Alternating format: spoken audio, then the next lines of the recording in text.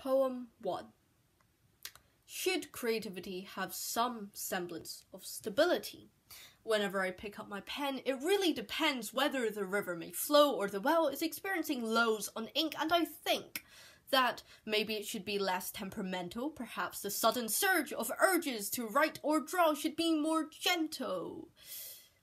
The want to sing shouldn't try to fling me to outer space as I desperately try to cling onto something in the background, trying to ground myself in the midst of such deafening sound. When I make music, it shouldn't make me sick. When I am excited, I shouldn't be blighted with paralyzation, the realization that my thoughts are too fast. So the moment is past and I can never act.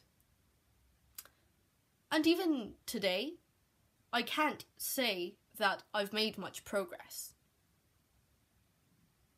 Poem 2. I'm mourning the loss of my morning. I spent it not even snoring or asleep in my bed, but wide awake and stuck in my head, listening to the drone of videos and information on my phone. I didn't even catch up on my education, but continued the annihilation of my mind, resigned to stay confined under the sheets, wishing I was outside on the streets.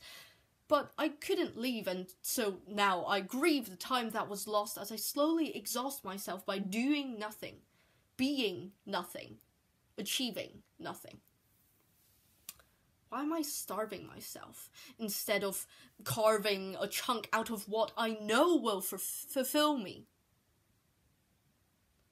I'll do it later, said no successful creator. I mean, I want my life to be a work of art, but I hardly know where to start.